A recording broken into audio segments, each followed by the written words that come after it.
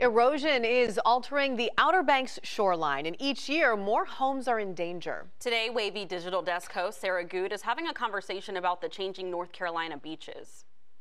Just last week, a home in Rodanthe collapsed into the Atlantic Ocean.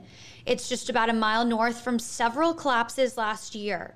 Today, I'm speaking with the superintendent of National Parks of Eastern North Carolina about the erosion in the Outer Banks. We have a lot of questions and know you do too.